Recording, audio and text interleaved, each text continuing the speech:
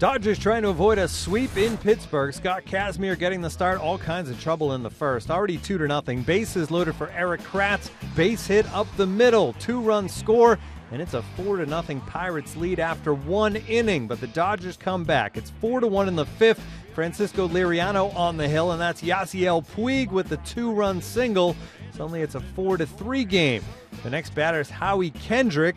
He's facing Jared Hughes now, and Kendrick goes the other way with a base hit to right.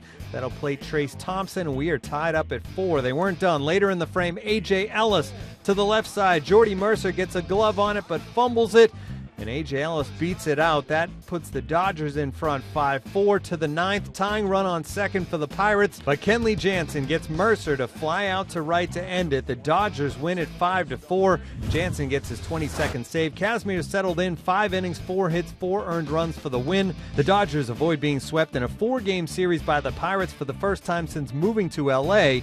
Up next, the Dodgers head to Milwaukee. The Pirates head to Seattle.